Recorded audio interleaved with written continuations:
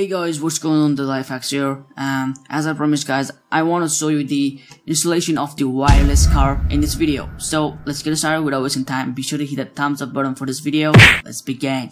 So first thing is that you want to buy this wireless USB adapter, as we need on for the Virtualbox, because Virtualbox need this wireless adapter. If you're not gonna using this one, then you will never get the Wi-Fi access like we are using it over here. Okay, so you guys have two choices to buy. Here is the Alfa adapter.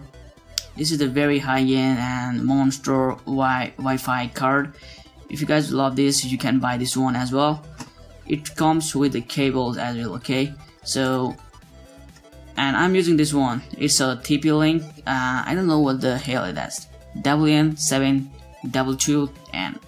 Okay, so both of this device, it supports the monitoring interface. Okay, so guys, choice is yours, and in my case, this one is the good for our penetration testing, and also you guys can buy this one if you have more money.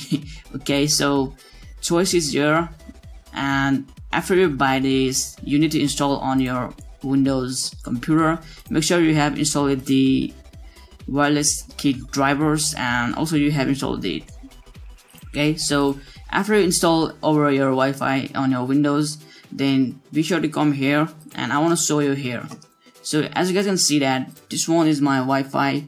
I'm using this as a wireless kit. As you guys can see that it's an Atheros built-in. So, and this one is my laptop's built-in Wi-Fi. I have disabled it because I don't want to use this shit.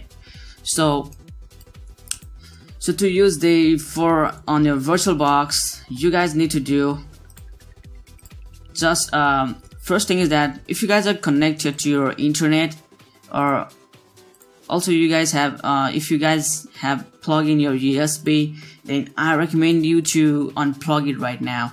Okay, so just unplug it once like that. As you guys can see that the Wi-Fi has been already gone. Now go to click setting and go to your USB adapter over here. It's a USB, not the adapter, sorry guys. So you want to add like that. Okay, so I want to remove this. So your should be plenty same as this one. So if you guys will go to be clicking over here and you want to click over this one, so if you got to be clicking over here right now, your won't be shown right now because you have not plugged in your USB. So right now just plug in. Okay, plug in like that. Now you guys can see that Wi-Fi has come over here, and also you guys can see that there is Wi-Fi.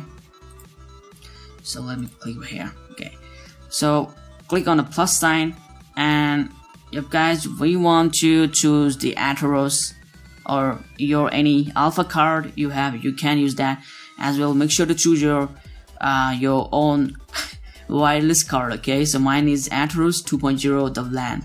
So press on OK. Now you guys are good to go. So just start your virtual machine to check it out. Okay, mine being started right now, and so you guys can see that as well, it's been unplugged, or no more Wi-Fi on my Windows.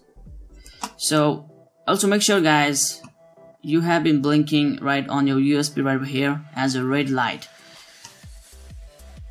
So you guys can see that in my case it's working fine. If you don't have red light here, then it's not working perfect for you guys. So make sure to have the red light blinking over here. Okay, so mine is start to booting right now. It's taking freaking time. Come on, crap. Alright.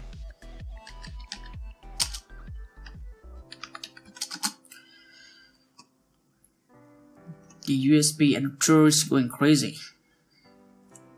Okay, so starting right now. Come on, damn. So as you guys can see that it's already being right over here. It's on Wi-Fi, and select your network. Okay, so you guys can see that there is a plenty Wi-Fi like video and source on the Windows as well. So Okay, also you guys want to check your interface on your terminal. Okay, so click on the terminal like that. I want full screen and just type the iwconfig for your wireless. So you guys can see that there is the $0 as the interface of the Wi-Fi. So there we go, guys. You have successfully installed your Wi-Fi inside your VirtualBox. So congratulations once again. And okay, guys. So I hope this will work for you. And always make that. Okay, I want to show you once more again that turn off this guy.